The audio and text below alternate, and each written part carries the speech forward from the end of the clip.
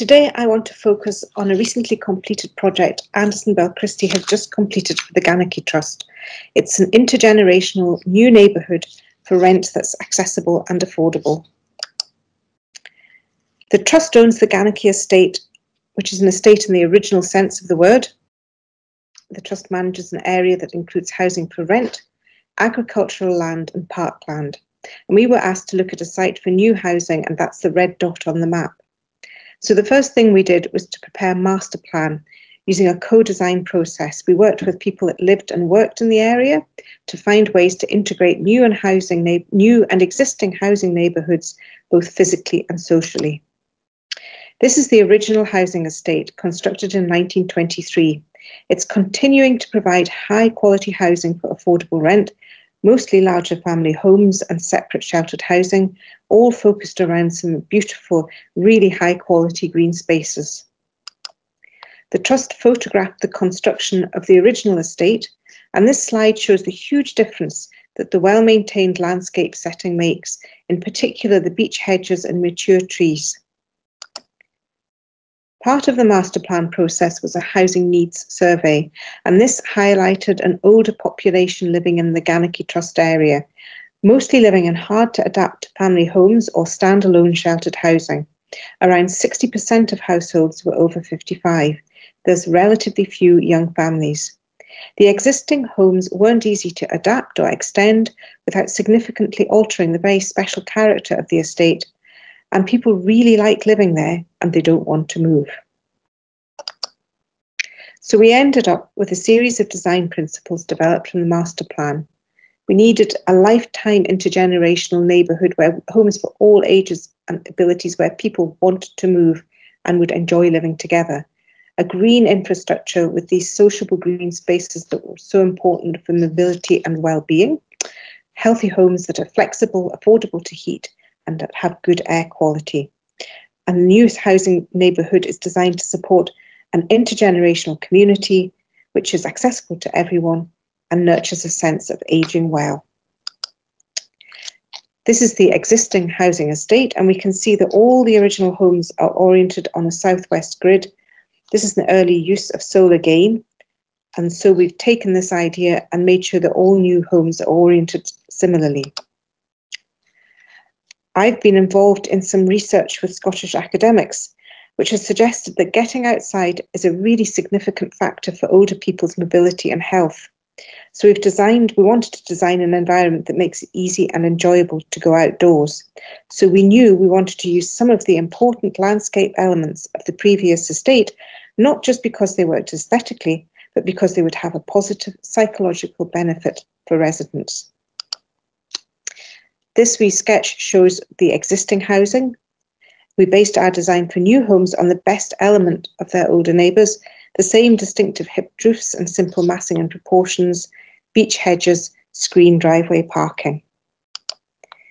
In addition to retaining these good qualities, we wanted to create accessible, sociable spaces between new homes.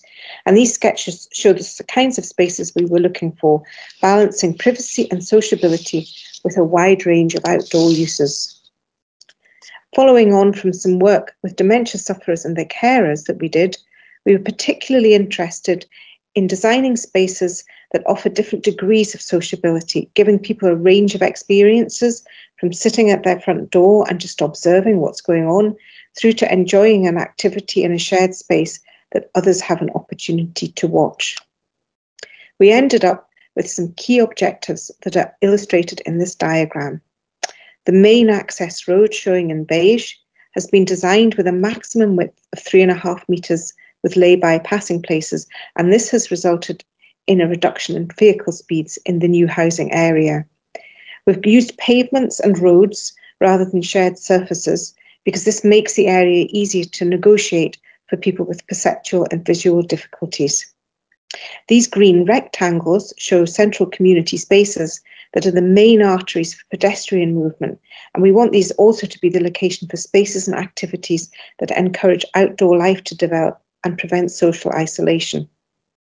Each new home also has a covered outdoor space with direct access from the living room, and we've called these a situturi, A roof provides cover so that it's possible to be comfortable sitting outside even when the weather isn't that great. Here's one of the shared spaces, which we really want to be the main pedestrian connections, and the social spaces and the green spaces round about them are currently under construction and being developed with input from the tenants. Here's this image really hopefully captures this idea of landscape mediating between private spaces and more public spaces, giving a degree of privacy but also allowing a degree of observation and interaction. And here's one of the situatories. The residents have furnished the situatories with a fabulous range of different types of patio furniture. I think everyone has really colonised these spaces and is using them really, really well. I think particularly because at the moment, because of the coronavirus pandemic, being outdoors and getting that social contact outdoors is becoming more and more important. In terms of the individual house designs, most of the houses that we've provided are flexible 2-bedroom bungalows.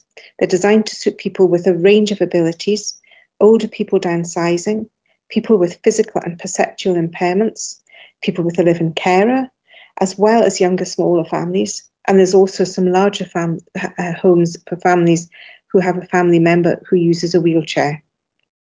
We mocked up bedrooms and bathrooms to test their viability for people with disabilities, and there's enhanced levels of daylight in all rooms to suit residents who may develop dementia.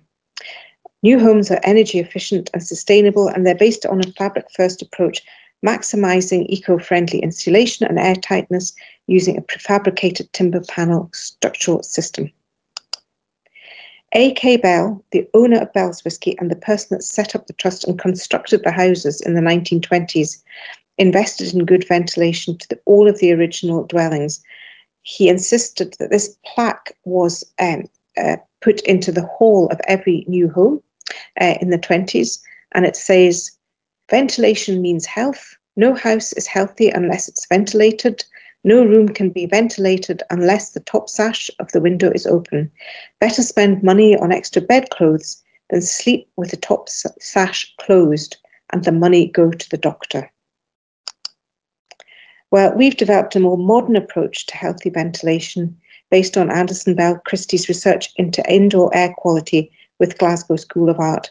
It uses a stack ventilation system that provides secure nighttime ventilation controlled by sensors in the house, and this contributes to creating great indoor internal air quality. We're going to monitor this to make sure that we've got it right for another 2 years in 8 of the new homes. So what have we aimed at and hopefully achieved? New houses, spaces and streets that are integrated with the existing housing neighbourhood. We want residents to be comfortable moving from larger existing homes into newer homes that suit them better, so that there's space for larger families, new families and older residents and people with a range of different abilities. We want the new homes to be healthy, accessible homes for affordable rent that are suitable for a wide range of ages and abilities who are living comfortably beside each other. And we want a place where people are encouraged to enjoy being outdoors. This is especially relevant at the moment. And finally, I think this image helps to capture what we were trying to do. It was taken when the original estate was completed, and some of the people living here today are the descendants of the workmen in the photo. The continued success of the Ganachie estate is not just because of the architecture. What's equally, if not more important, is the ongoing care of the green space and landscape by the Trust and the involvement and sense of community that tenants have in their neighbourhood.